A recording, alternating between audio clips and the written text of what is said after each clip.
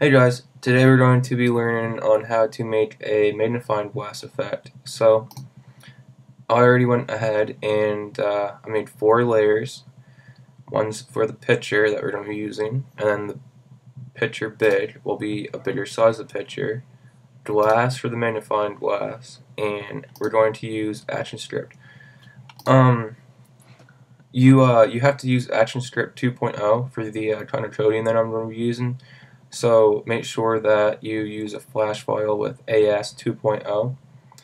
So let's get started. I have my picture in my library, so I'm just going to drag that over to the stage.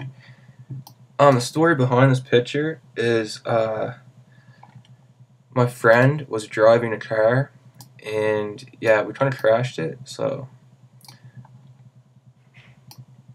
anyways, it wasn't a good experience or anything.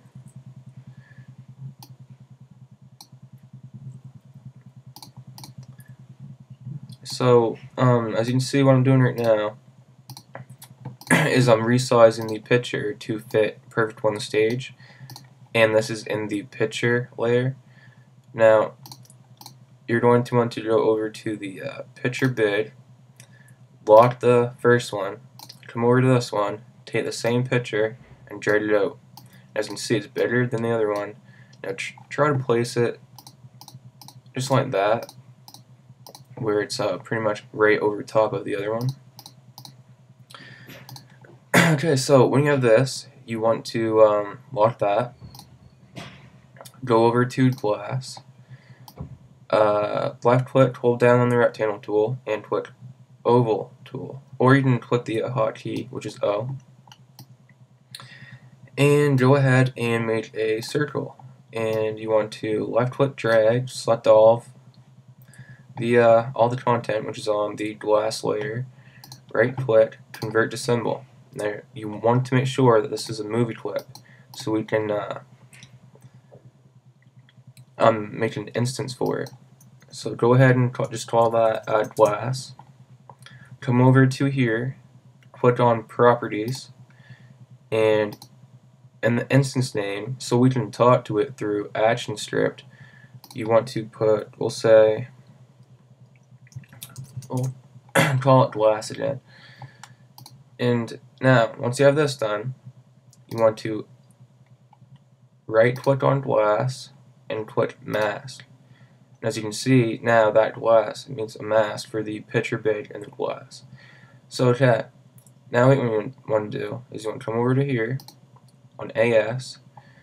You'll make sure that the first frame is selected. Come over to actions, and let's start coding. Okay, what you want to do first off is you want to put start drag, and this is just saying to start dragging around whatever we're going to put in next.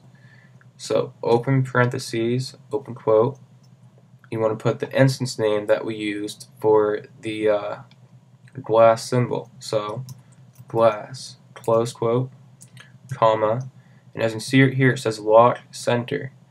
So that means do we want it to lock to the center of the mouse? Space and put true. Close parentheses and semicolon. Now, so we don't have this mouse showing while we're going around magnifying the picture. You want to put mouse dot hide. Enter. Open close parentheses and semicolon. And now, when you go to Control Test Movie or use the hotkey, you will see that we have a magnifying glass effect,